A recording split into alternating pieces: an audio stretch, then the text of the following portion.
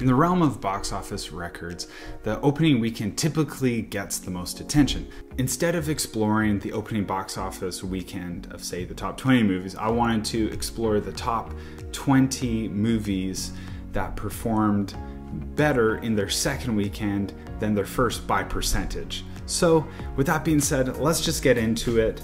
In the number 20 position, we got Night at the Museum, Secret of the Tomb at plus 18.1%. Number 19, Mary Poppins Returns, plus 20.5%. Number 18, Night at the Museum, plus 20.8%. 17, Sing, plus 21.7%. The Wild Thornberrys movie, plus 22.5%. Number 15, Mother's Day, plus 32.5%. Number 14, Jumanji, Welcome to the Jungle, plus 38.4%. Number 13, We Bought a Zoo, plus 41.4%. Number 12, Cheaper by the Dozen 2, plus 55.6%. Number 11, The Greatest Showman, plus 76.3%.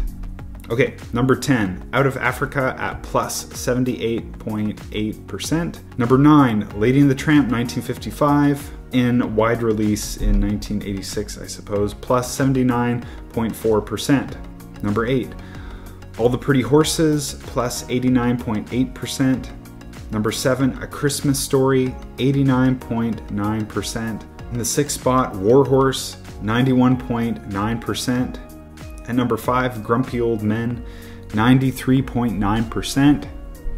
Number 4, Kiss Me Goodbye, plus 111.5%. Number 3, 101 Dalmatians 1961, getting a re-release in 1985, plus 139.2%. Number 2, Rumor Has It, plus 169.6%. And in the number 1 position with the biggest change over its opening weekend is Little Women with plus 101%. If you like what you heard, then please do the cliche thing and force choke all the buttons of the like and subscribe variety.